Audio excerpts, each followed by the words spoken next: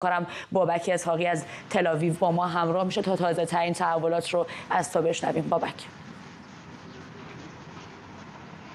پیش از این وضعیت در داخل اسرائیل بگم، هنوز مردم اسرائیل نیوشا در شوک هستند. وقتی در خیابان‌ها راه میری کمتر لبخند بر لب‌های مردم میبینی. امروز در یکی از فروشگاه‌ها برای خرید رفته بودم، سکوت عجیب و غریبی در فروشگاه بود. اصولاً صحبت‌هایی که غیر نیاز هست به وجود نمیاد و مردم هم هنوز از خود میپرسن که چگونه این فاجعه روز شنبه یک هفته پیش اتفاق افتاد و برای اولین بار چخی هنگبی رئیس ستاد امنیت ملی اسرائیل امروز جلوی تلویزیون اومد و از طرف دولت اسرائیل به این مسئله اشاره کرد. چخی هنگبی گفت ما اشتباه کردیم. این اولین باری هستش که دولت اسرائیل این واژه را به کار میبره و همانطوری که دیروز هم گفتم همه این سخنان بار عملی بسیار بزرگی را برای دولت اسرائیل